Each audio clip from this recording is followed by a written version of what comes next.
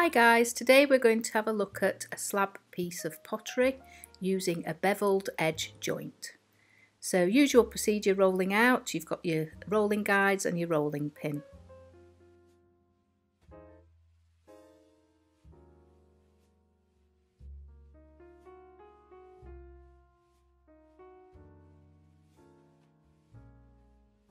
So if you take a piece of paper and decide on the size of the plant pot you want to do, and just wrap it round to check the size, and then take something like a Pringles pot, other crisps are available, and wrap that with some paper as well. Clean off your clay and then use your paper as a template.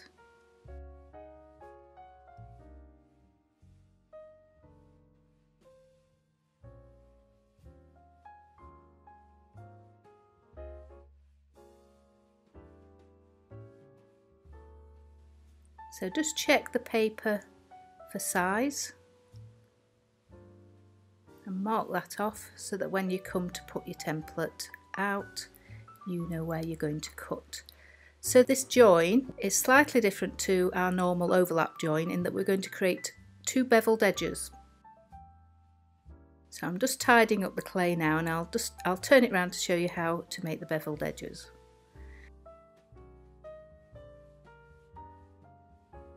So you can see you're going to cut on an angle down both sides, so you keep the knife exactly the same angle at both ends, and that creates a larger surface area for joining and is much easier to join.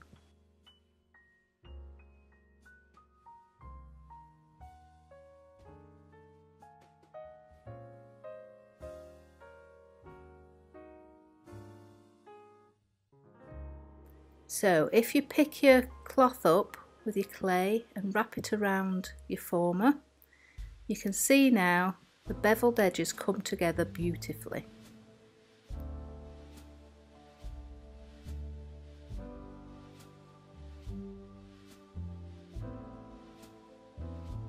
And you're going to scratch and slip those as normal.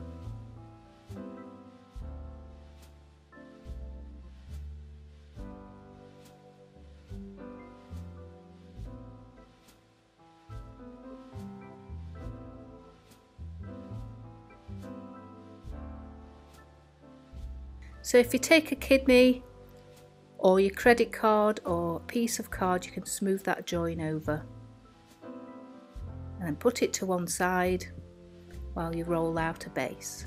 So this time we're actually going to sit the clay on top of the base, and we're going to join the base up the sides of the cylinder. So scratching and slipping as normal.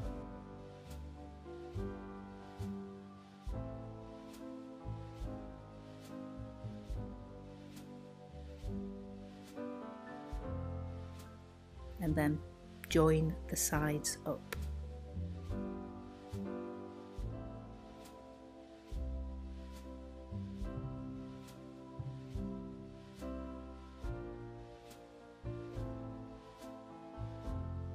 And again, using a kidney or an old credit card. I also, at this point, because you've got the former inside, you can actually roll the clay and get it nice and rounded and smooth it all off.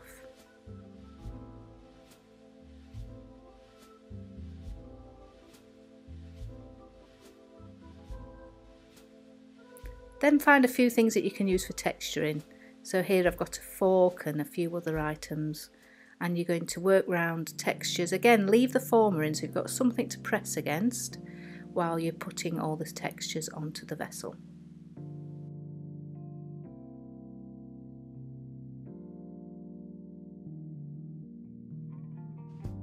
And I decided to make mine into a little owl plant pot. So here you can see I'm just making the eyes, rolling balls, and anything you attach, remember you just need to scratch and slip that to the vessel.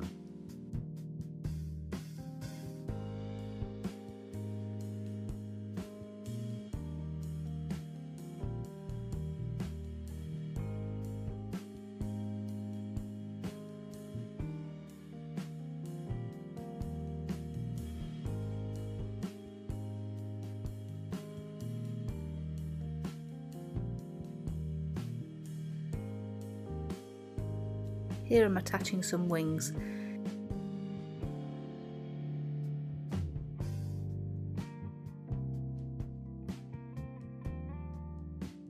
You can also, for a bit of added strength so things don't pop off, just blend in with a tool or a knife at the sides of the things that you're sticking on as well. So you've got the option to add some little legs, so I'm just rolling out some 3 pieces here to make 3 little stilted legs. What you do have to remember is they need to dry to leather hard before attaching. Et voila, here's your little owl plant pot.